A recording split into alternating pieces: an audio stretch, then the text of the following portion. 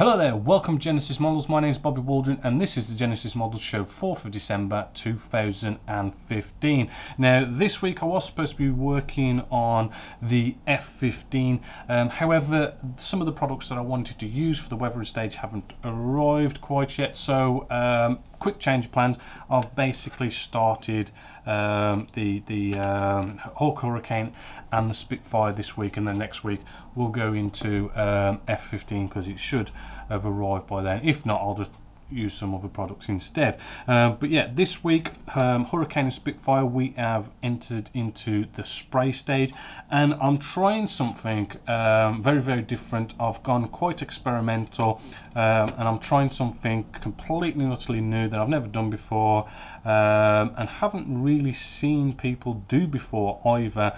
But yeah, you're probably best just watching the episode. But basically it is you probably can't see it quite well here on camera, but you will in the episode, where we go for a sort of a post shading type modulation effect going on there, which at the moment is probably looking a little bit too sharp and maybe a bit too I don't know, maybe war gamey rather than actually a bit more realistic, which I've gone for with the Spitfire, which is what I normally do with the Spitfire, with the post shade and everything. So it's going to be good to kind of see, you know, two very similar aircraft with you know, basically identical sort of spray pattern going on the underside, apart from we're trying something a little bit new with our Hawk Hurricane here. So yeah, hopefully after I'm kind of hoping that after doing some weathering on this and the deckling and stuff, that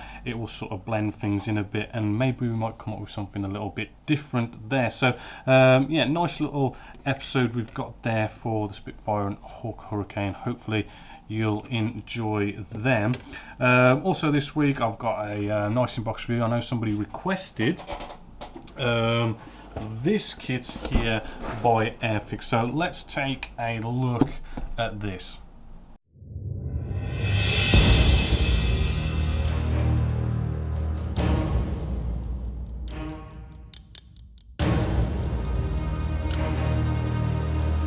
Hello there, welcome to Genesis Models. My name is Bobby Waldron, and in this video we're going to be taking a look at Airfix's brand spanking new tool here for 2015, which is the 1/72nd scale Avro Shackleton MR2.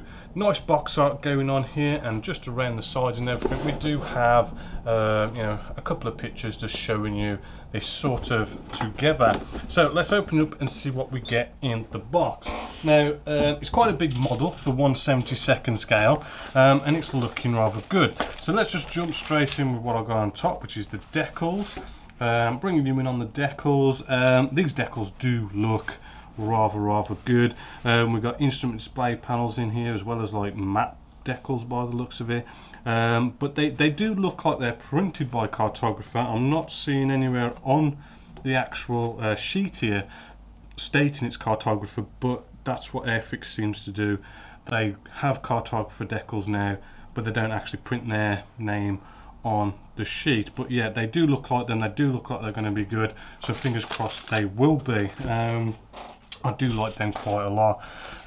We have, starting off, we've got the decal layout here, which and also the paint color scheme. Hopefully, as you can see here, you know, it is in color, the good quality paper. We've got call outs for the paints, and yeah, it looks quite good. And we've got two separate markings here. The other one was, what was it again? It was an MR2 1967 number 224 squadron, and we got 204 squadron, and that was 1972. So two nice markings going on there, nicely in colour. We've got a the stencil call out with all the little stencils, which is there is quite a few, and there is a lot to put on the propellers as well, so they might do your nutting because there are so many. Moving along quickly with the instructions, let's just put this down here out the way. With the instructions, you know, good usual bit of a a call out of a bit about the aircraft in different languages. Moving along, you know, Airfix, I've got this whole new system, a bit like Odard, of having things coloured in of where things go, which does help a lot. But yeah, you know, we've got, with this kit, obviously we're looking at quite a nice good internal detail, with all the sort of instruments in the back as well as bomb bays and all these sort of things going on the inside. So you really can go to town with this one if you wish. On the inside, we've got all sorts of things going on here. I do like how you do get quite a few options with this kit, as like you can put different sensors on and stuff, as well as you can have your bomb bay doors open, flaps up and down, as you can see here. Where is it? Yeah, we've got bomb bays, different weapons, torpedoes, bombs, all these sort of things that you can, if you wish, have open or closed, on or not. There are an absolute heap load of propellers with this one, and with the decals going on there as well, they could get a bit tedious. You've also got an option of having this sort of gun turret on the top as well, or not. So, you know, nice couple of options going on with the kit as well. So let's grab a couple of sprues here. Right then, first sprue we have here is, we've got a bit of surface detail with our bomb bay doors. Hopefully, as you can see here, we've got nice recessed panel lines, not seeing many rivets, but you know, that is looking very sharp, very crisp recessed panel line detail. We've got a load of little, you know, bits and bobs here, probably for the bombs and the torpedoes. We've got some sensors here that go on the underside of the belly. Here are our torpedoes. They are looking, you know, very well detailed, good recessed panel lines, and some recessed rivets going on in there, you know, looking rather good. However, I mean, there are some ejector pin marks here and there on the inside of our bomb bay doors, so you might want to take care of them if you open up your bomb bays. We have some little pieces here, you know, we've got some seats here, you know, not bad detail actually. I mean, this is 1/72 scale, remember, so you know, that isn't too bad at all. We've got some ladders as well, which is a nice little extra to go with it. And we do have some pilots. If I just turn this around, these two pilots, I mean, they don't look too bad. You know, let's just say they're okay, you know, they're not bad for out the box. But yeah, I mean, looking at this, it's not looking too bad, you know, very crisp. We've got no flash going on with this kit, which is what you would expect from a brand spanking new kit, really.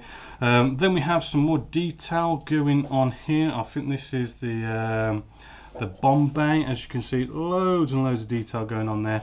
A nice wash in there, and that'll just bring that alive really well. That will. We got some more detail just up here. We've got some surface detail with like the tail section and stuff. Again, I do, you know, this is the thing, I mean, this goes for like all, you know, new Airfix kits. Their recessed panel line detail is very good, it's very crisp, it's very sharp, it's very consistent, but it is a bit out of scale. I mean, these recessed panel lines, as you can see, they are rather big for 1/72 scale, and there isn't much in regards to rivet detail.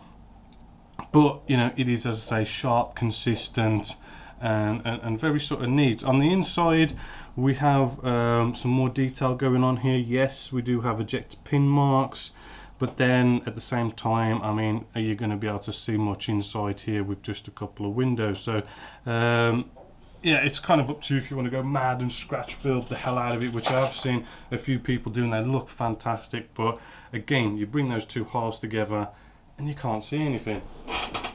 So next up, we've got some more sprues just along here. Bringing them in. Let's start with our wing section. Just bring you in on the wing section. Now, hopefully, as you can see here, we have again the same kind of detail going on, which does look really good. I do like it. You know, as I say, it's a little bit out of scale, but yeah, very nice, neat and tidy going on there with wing detail. Moving along, got some more little pieces just here, little bits of detail. You know, some cockpit seats, you know, not bad for 1/72 scale. Moving along, some more seats just here. We turn this over and we as you can see, I do believe these are like the flaps. You know, no ejector pin marks inside there, which is rather good, and the detail is looking good as well. Nice wash, should bring that out lovely. But yeah, apart from that, not bad at all. We've got our engines here, which again, we've got good detail going on the surface detail side. There are a few recessed rivets going on here. We turn it over though, we've got good detail going on inside the wheel wells, but there are ejector pin marks in places which are going to be really hard to actually get rid of. So yeah, that's a bit of a downer on the kit. We've got the rest of our flap section here, as you can see, lovely detail going on inside there. No ejector pin marks. That's just exactly what you want to see for things like this. I do like that level of detail going on there. The wheels, you know, we've got good tire treads as well going on just here, so you know, they've got some good detail to them. Moving along, we got some cockpit detail. Hopefully as you can see here, all sorts of instrument display panels and everything for all sorts of sensors and stuff that I don't know what is it, but you know, looks good detail going on in there. And I do believe there's some decals for them, some more sort of instruments and stuff going on there. Possibly another wheel well or something there, not quite sure. We got landing gear as well, just here, which there's no ejector pin marks on them either, so that's good. We've got all these propellers as well. There's loads of propellers that we need to paint up and decal and everything, so they're not looking too bad. I think these are wheel well doors as well, no ejector pin marks inside there. So yeah, looking good. Then we've got the last two sprues here.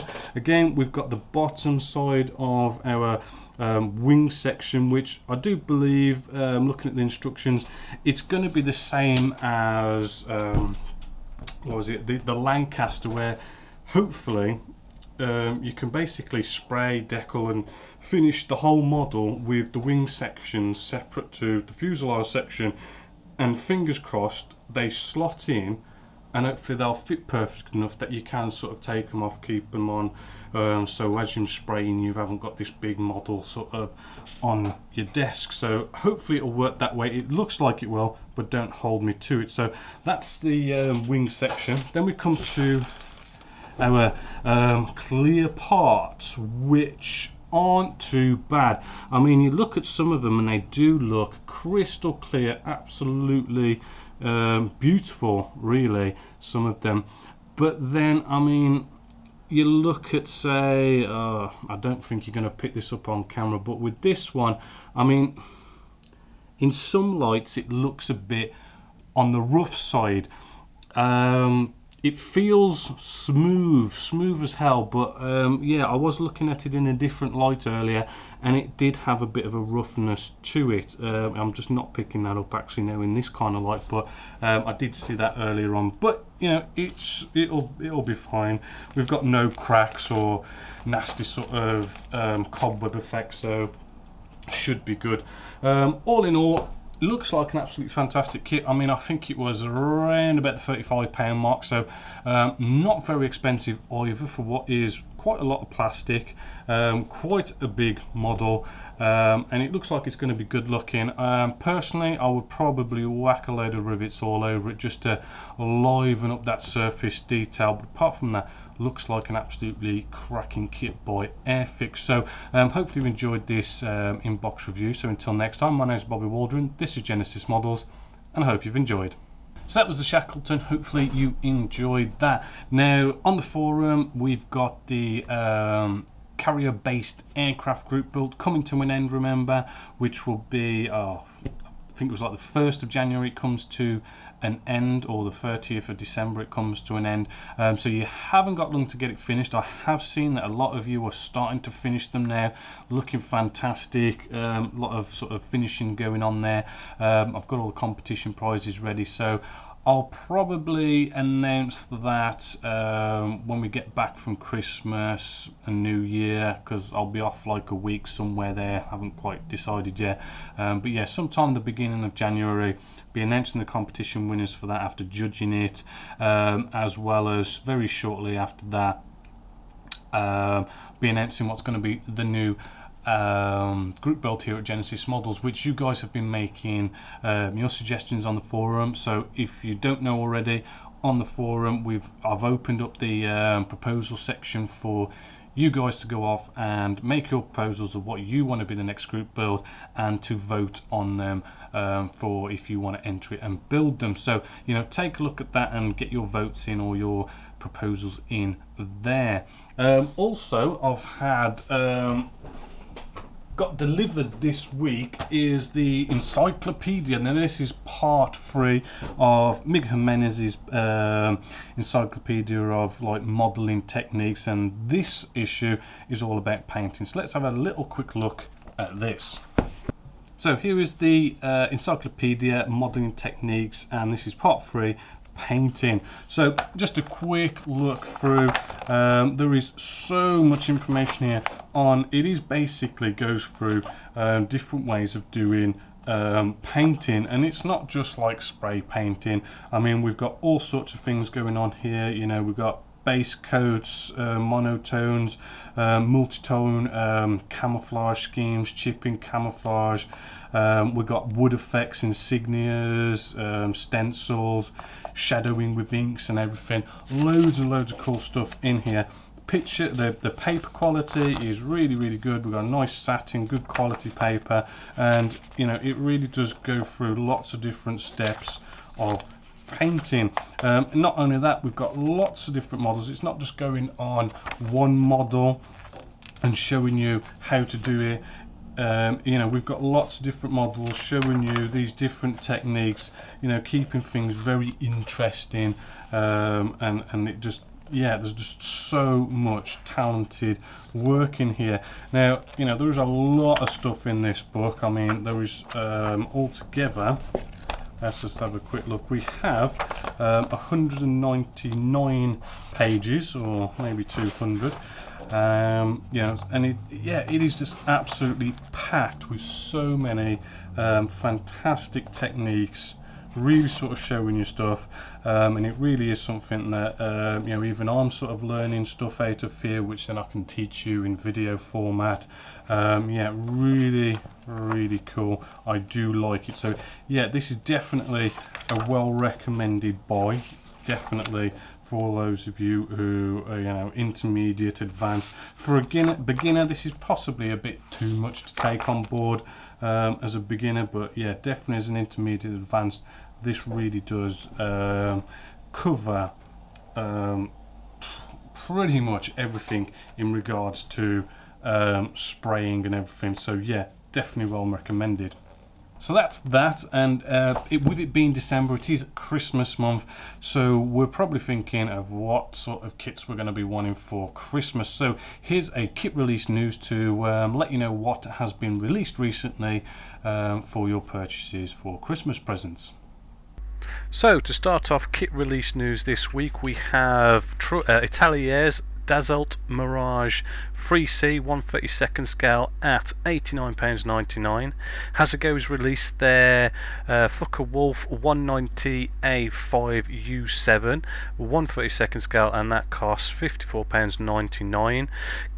Kitty Hawk Models releases their Bell P39QN Acrobat 1/32 scale, and that is £53.99. We have Wings with their 1/32 scale AEG G4 late at £239. We have Edard with their 1/48 scale Gloucester Gladiator Mark 1 for £27.80. We have Kinetic Models kits with the BAE Sea Harrier FRS1 1/48 scale at £29.99. There's the Douglas EKA 3B Sky Warrior by Trumpeter 1/48 scale, and that is at £59.99. Airfix released their BAC EE Lightning F1, and that is 1/48 scale at £29.99. Now, the Panava Tornado GR4 by Revell was released 1/48 scale at £26.99. However, due to a manufacturing fault, some of the parts for the GR4 version wasn't in the kit, so we'll have to wait out to see on that, because I've been waiting for that for a long time. Next up, we have a Sabre, which is by Edard, and that is 1/48 scale at £49.99. We have yet again another Supermarine Spitfire by Edard, and that is the Mark 8, and that is at £16.70 1/48 scale. We also have by Edard the Focke-Wulf 190A8, but this is the Royal Class Edition, so I do believe you get 4 kits in there, a heap load of markings and all sorts of stuff in there. That is at £55.70. We have by Revell 1/72 scale the BAE Hawk T1 Red Arrows, and that is a new tool there at a little as £7.99. We have a SU-33 Flanker D by Trumpeter 1/72 scale. That's supposed to be a nice new tool, and that is at £25.99. We have some armour with a Leopard 1 by Revell at £26.99 1/35 scale. We have the 1/35 scale PLA Type 62 light tank, also by Trumpeter, and that is at £39.99. We have another release by Trumpeter, which is the M901 launching system, 1/35 scale at £79.99. Got some figures from Dragon here, which is the US Tank Crew Gulf War era, 1/35 scale at £10.99. We got some Africa Corps Infantry at £10.49, also 1/35 scale. We got some Frozen Battleground German World War II soldiers, Moscow, 1941, 1/35 scale at £6.25. And last up, we've got ourselves a Soviet submarine, Project 673 by Micromere, 1 in 350 scale, and that is only £13.80. So that is it from our kit release news. So there's kit release news for this week. Now we come to competitions, which, if you remember, November's competition was for the Hawker Hurricane Mark 1 1/48 scale by Airfix. Now, after doing a random number generation program and running down the thread, I came to Bish459. So congratulations to you, Bish459. You are November's Genessis-Models competition winner. So I'll give you an email, get your mailing address, and ship that out to you free of charge. So congratulations. Now, obviously, if you didn't win it, you're going to have another chance to win it. Now, this month's competition for December, because it's Christmas, we're going to do something a little bit different, a little bit more special. Now, Christmas is on Friday the 25th. So what I'm going to do, I'm going to do a Genessis-Models Christmas special for that Friday. I'm going to film that in advance, because I'll probably be most likely off on Christmas Day. So I'll have it uploaded and have it scheduled to be released on Christmas Day, so you can watch a special Christmas, the Genessis-Models Christmas episode on Christmas Day, as well as I'll be announcing the competition winners for the December competition, which is going to be for, as you've already just seen a inbox review of this kit, this is going to be one of the competition prizes. So I'll do, as usual, random number generation program and count down the thread and you know, if you win, you win. However, I wanted to sort of throw in a load more, so I've got a nice bunch of little prizes here to give out more prizes. So first off, we have US Army Special Forces by Dragon 135th scale. We have the US 1st Infantry Division by Dragon 135th scale. Here we have 172nd scale Hawk Hurricane Mark 1 by Airfix. We have the Mitsubishi A6M2B0 172nd scale, also by Airfix. Another one at Airfix here, 172nd scale Supermarine Spitfire Mark 22. The Supermarine Spitfire Mark 1 A 172nd scale by Airfix, and we've also got a Supermarine Spitfire PRX. Oh, what's that? Hold on. Add that up. Is that 21? I think. Yes. Spitfire Mark 21, 172nd scale by Airfix. So basically, these are all individual prizes, and what's that? 1, 2, 3, 4, 5, 6, 7. Plus that one down there, 8. So there's 8 chances to win something on Christmas Day. As I said, I'll do the random number generation program as I did with our Hawk Hurricane Mark 1 there, and then I'll email you all, probably not on Christmas Day, maybe, probably Boxing Day or day after Boxing Day, because I might be still drunk. Yeah, and get your mailing address, and then I'll ship these out to you all free of charge. Hopefully you'll be looking for that Christmas special on Christmas Day. Now sadly we're coming to the end of the show, so until next time, my name's Bobby Waldron, this is Genesis Models, and paint your models.